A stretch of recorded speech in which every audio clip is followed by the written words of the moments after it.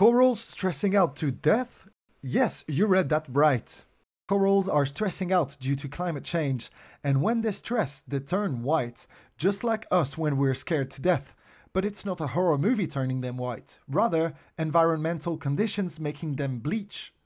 This event seems to be a lot more widespread, so reefs as far north as Lizard Island, we're getting reports of bleaching from there.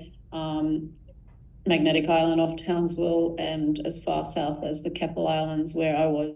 Maya is raising awareness in an upcoming heartbreaking bleaching of the Great Barrier Reef. Bleaching causes corals to expel the colorful algae living in their tissues, turning them white.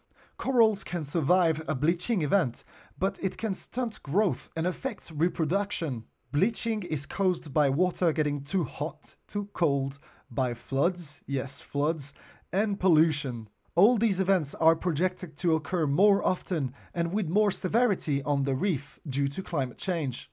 I'm in tears underwater every now and then when I see this stuff. But I think it's really important to have hope. And I'm just hoping that the water temperatures will come down enough for most of the corals to survive and recover. Because the alternative is if the corals die, then it takes a long time for reefs to recover. Maya's sadness echoes UNESCO's threat to remove the Great Barrier Reef from its World Heritage Site status, reclassifying it as in danger. Australia's climate targets have indeed been underwhelming in the last few years as the government decided to reinforce its economy through hydrocarbons rather than upholding the Paris agreements. Betting on what's there is always easier than what could be, but the Great Barrier Reef shouldn't be seen as a dead end for the economy. A report by Deloitte Access Economics found that the Great Barrier Reef contributes 6.4 billion Australian dollars each year to the Australian economy and supports around 64,000 jobs.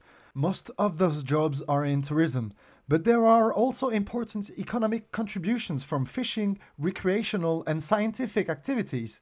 If the Great Barrier Reef loses its status as a World Heritage Site, it could also impact those jobs in the future. UNESCO will meet again later this year to decide whether it removes the site from its list. Before all corals permanently lose their color, let's reverse the trend and voice your support for a clear protection plan of the reef by the Australian government.